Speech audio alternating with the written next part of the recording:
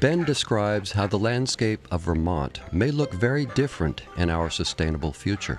Look around the world, anywhere where people have inhabited a hilly landscape for more than a few hundred years, for millennia in places, they've terraced and made the landscape into paddies and terraces and swales. The farming system here we're focused on is necessarily rooted in a diversity of planting systems and also a high diversity of ways in which those plants and animals are farmed. If any of our nutrients are washing off our site into the Mad River and then into Lake Champlain, that's just a total waste for us.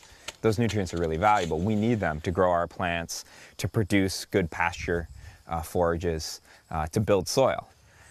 All of this is scalable across the landscape. So rice, for instance, may be a great example of capturing nutrients that are flowing off of a moderate to large-sized dairy farm. Rice is simply an edible stormwater detention basin.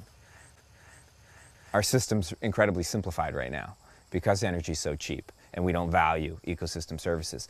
The farmer of the future is capitalizing on this incredible diversity and ways of harnessing the nutrients and cycling the nutrients available in a site, which takes diversity. It's not monoculture farming. It's not just growing corn and hay to turn into milk.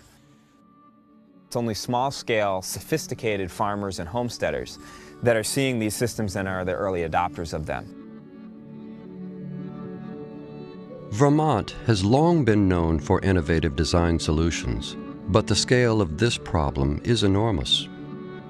Our current model has exceeded the ecological limits. Lake Champlain is running out of time.